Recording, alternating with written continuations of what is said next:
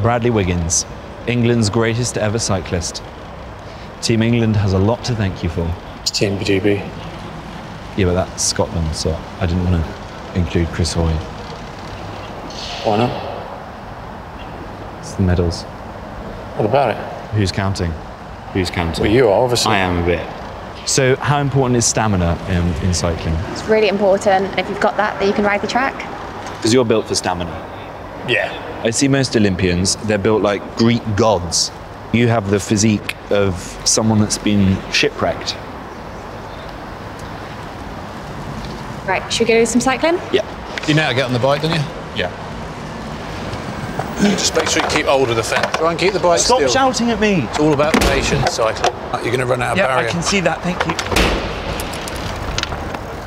Right, where are the brakes? There aren't any brakes. We'll just do a few laps and we'll build the speed up.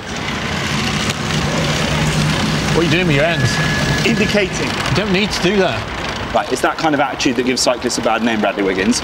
You don't own the roads. Let's try and get up the track a bit. Mate, I'm perfectly happy down here. Conserving energy. I ain't giving my day up to do this. What about if I give you a push? No! Bradley, get off me! I see you're up now. You're up now. Stay on the blue.